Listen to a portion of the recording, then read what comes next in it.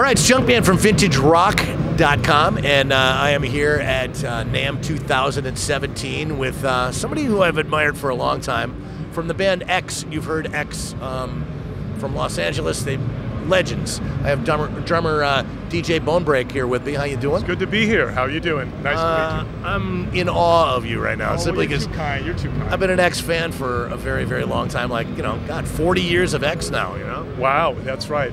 I always say it's 39 years for me. I was the last member to join. Close enough.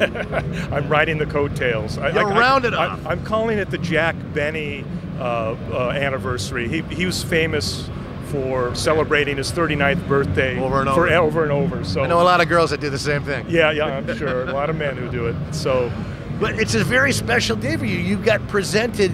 We're at the Natal Drums, and they've presented you with your own kit, which is right behind you, by the way. Yeah, let's take a look at this. Beautiful. Look at this. It's I haven't played it yet. So, but I know they make great drums. I play them all the time. And this is made out of tulip. Now, I didn't know that there was tulip wood, Yeah. Like, I've heard of 3-ply, but never tulip. Yeah, tulip, yeah. Well, so I can't wait to try it out. But it's a new color. Yeah. It's called oxblood red suede. And you can see it looks like suede, and the snare drum is a hand-hammered, I think it's called old bronze. I haven't tried that yet, but I have a couple of the hand-hammered, some of the other ones, the nickel, and I think it's the copper, and those are amazing drums. I mean, they're just top quality, as good as any drum in the world. I just love those so much. So I can't wait. They'd have to stand up to your assault that you do, man. You're a heavy hitter. Well, I am, but actually lately with X we've been playing something softer. We do some of the B cuts, and I'll play some of the songs softer, and then we'll give it the full frontal assault near the end. I'll hit as hard as I went just a couple weeks ago to see you at the Roxy in Hollywood on the 30th of December, and I was blown away by the diversity. Like you said, you're pulling out some of the B cuts, you're playing some of the softer things, and there was part of the show where you were actually playing the vibes. How did that all come about? Well, I mean, I've played vibes for a long time. I mean, I started with marimba way back when I was in high school, because I was playing symphonic stuff, so I had to, it's like, I have to take lessons. So I did that and then gave it up. It's a long story, but I started playing again in the 90s.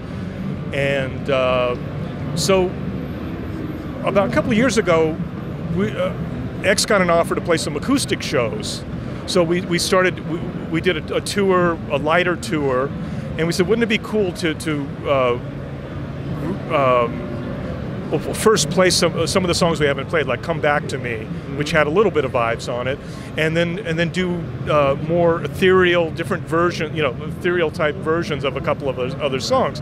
So I brought out the vibes, and that's when we added a fifth member as a utility player, and the guy who was working for us right now is Craig Packham. And he plays some acoustic guitar to back up. Plays some drums, too. He plays drums. That's his first instrument. So he'll play drums on 3 numbers while I'm playing vibes. So, I love playing vibes. I've been trying, over the years to play the best I can as, being my second instrument. Right. It's hard to put all my efforts toward it. But I played in a couple jazz bands, Latin jazz band called Orchestra Superstring, another band called the Bonebrake Syncopators. Right. Played 30s jazz. So, I have some experience. I'm modest about it because it's such a hard instrument. Right. But I do the whole thing with 4 mallets and play all the, I know. Like I said, it's like watching a jazz band. And then on top of that, guitar player Billy Zoom playing the saxophone, which I never even knew that he played. Billy played saxophone. That was his, I don't know if it was his main instrument, but because he started, I think, with guitar, but all through school he played saxophone in the jazz band, and he hadn't played forever. When he first started picking it up again, his embouchure wasn't that great. You could tell he knew what he was doing. Yeah. But it was a little rusty. Little rusty. His tone wasn't that great. He's getting so much better now as he plays more and more. And he has so much experience. He can just think of a melody, play it. He can improvise. He's he's an amazing player.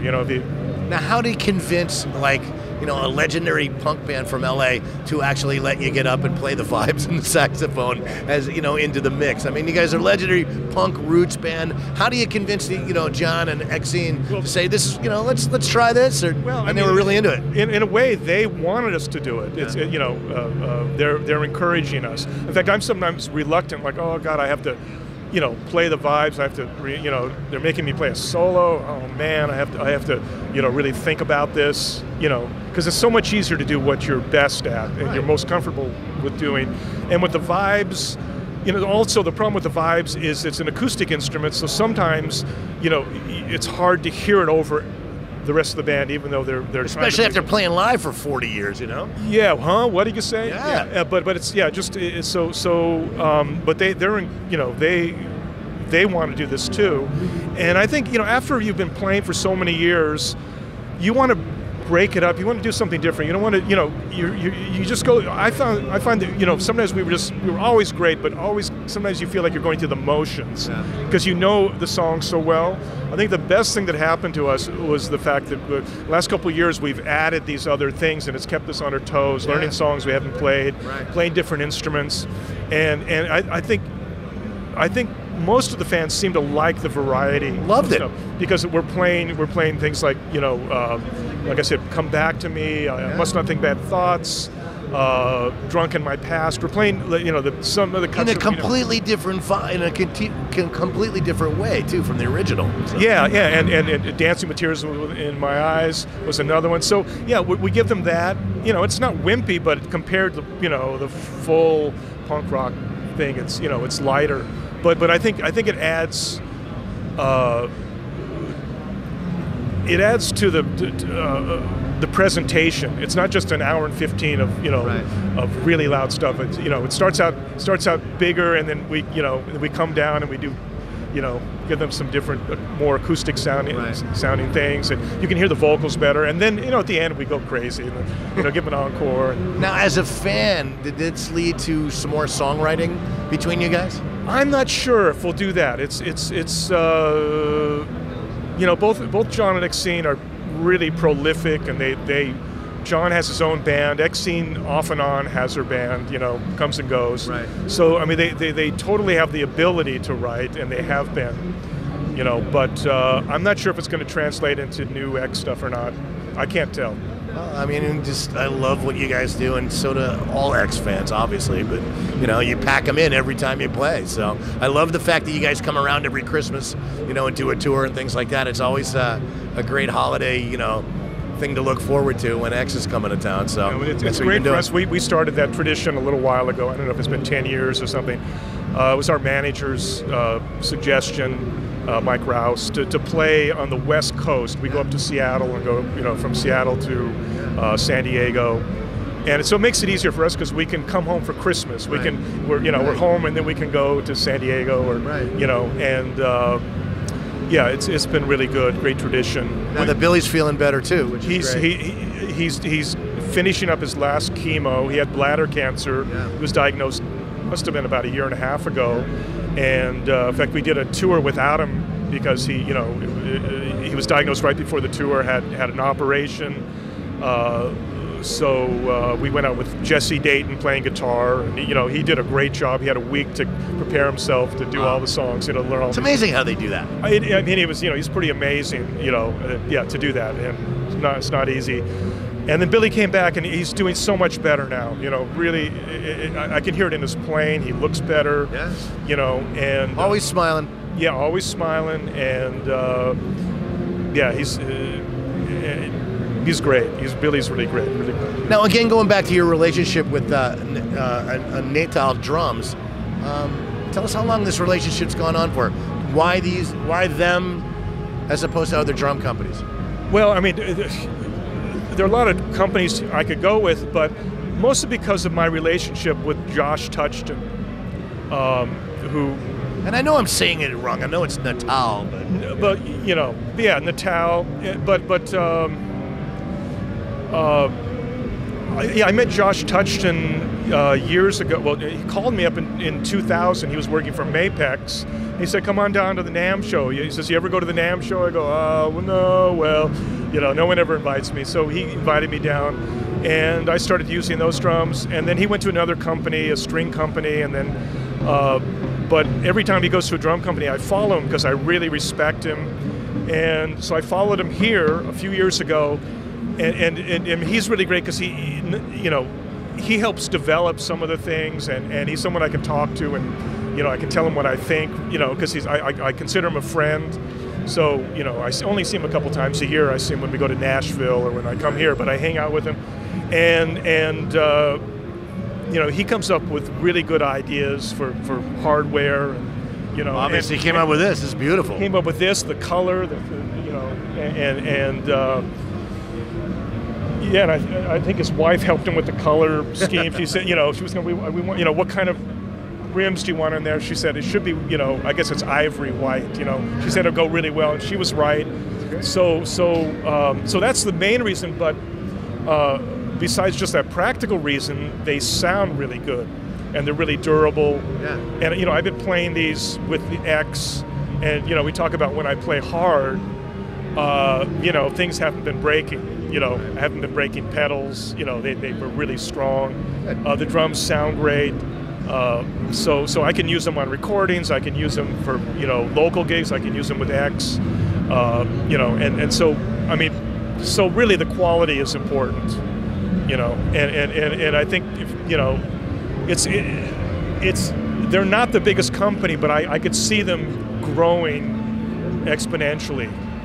It takes a while. I go to drum stores or music stores, and you don't see them in enough stores. Right. And the same thing happened to me when I was with Mapex in 2000. I go to the Guitar Center and I go, "Hey, do you have Mapex drums?" They go, "No." And now they're in stores, so it takes a while. So I think it's just a matter of time before people realize how great the drums are. Well, the first time I saw them, they had recreated John Bonham's kit, like an amber, almost Ludwig Vistalite type of drum. And dude, I was like blown away by the quality and how great they sounded. So they're really good, and they look nice, and they're coming up with new colors. And their snare drums are amazing. The hand hammered series is my favorite. Those I have people. I play them at shows or engineer, and I play them in studio, and they always say, "Wow, where can I get one of those? Which one are you using?" I was playing in San Diego, and this drummer I know, he said, "Wow, that drum sounded so good. Which one are you using? I'm going to order one."